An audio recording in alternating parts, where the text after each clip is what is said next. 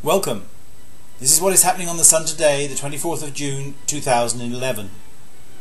73 years ago this day, a 450-ton meteorite entered the Earth's atmosphere, exploded, and the remnants landed near Chicora in Pennsylvania.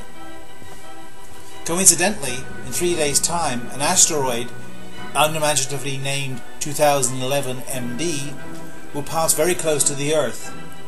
It's only 15 meters across, but at cosmic speeds that would have made a fairly large dent if it had hit us. However, before you get alarmed, there is no chance of that happening. The Sun has remained relatively quiet for the last 24 hours, with only a few small B flares to give us some small encouragement that activity will increase in the near future. The B flares have come from growth in a couple of the active regions on the disk. Region 1236 is actually showing some signs of new spots forming around it, but it will soon be over the west limb and lost to us. Region 1239 last night had all but disappeared. There are a couple of small spots there now, but I don't think that will be with us for much longer. The region to the east of them in the northern hemisphere has not yet been numbered, but is actually beginning to grow relatively steadily. And region 1240 shows some minor signs of growth as well.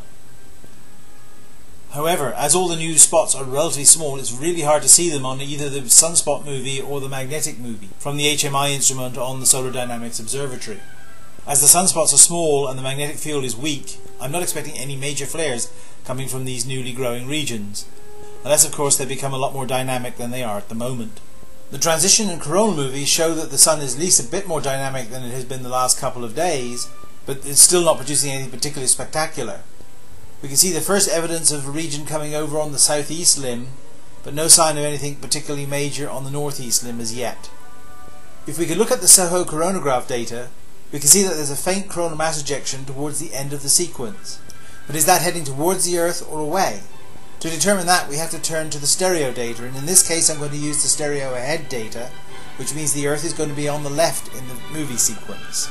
And you can see that indeed the coronal mass ejection is aimed towards the Earth, not away. So we have another coronal mass ejection heading our way. The ACE data shows that we've not yet been affected by that coronal mass ejection, but are still under the influence of that high-speed coronal wind stream that I talked about yesterday. NOAA, in the meantime, has dropped the chance of a major geomagnetic storm to only 30%, so the coronal mass ejection may slip by unnoticed. In the meantime, the auroral zone looks fairly agitated, probably due to the effect of this high-speed solar wind stream, and the KP index, though it's quieted down a bit, is still on the high side of quiet, varying between 2 and 3.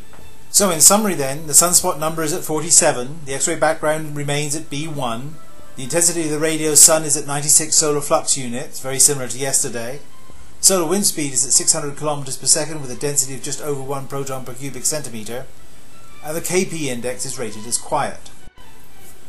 I'm not going to change my forecast from yesterday that C flares in the next 24 hours are possible, but M and X flares are highly unlikely.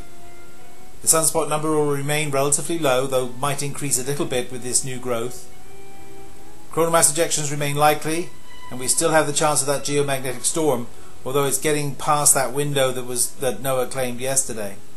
Over the next few days we should expect a few minor regions coming over the northeast and the southeast limb, but there seems to be nothing particularly spectacular there, and from looking at the stereo data there doesn't seem to have been very many flares in those regions of late. If you want more details about what's going on in the Sun, follow some of the links in the description box below. If you want to see earlier editions of the Sun today, then go to my channel, they're all listed there along with some of my global warming videos. If you want more details about the asteroid, go to spaceweather.com, where they have a very detailed description of the encounter.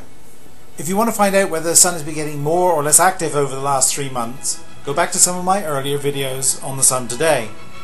If you go back to the 4th of April, that's 3 rotations ago, you'll see that we were worrying about the aftermath of a large, long duration event, very similar to the one that we had a couple of days ago.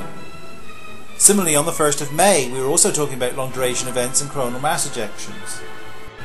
However, on the 28th of May, we had had a long period of low activity, just like we're having now, but a new region appeared over the east limb and produced a whole string of C flares. Will that happen again? It seems unlikely, but history may repeat itself. So that's it for today. Keep safe. Bye for now.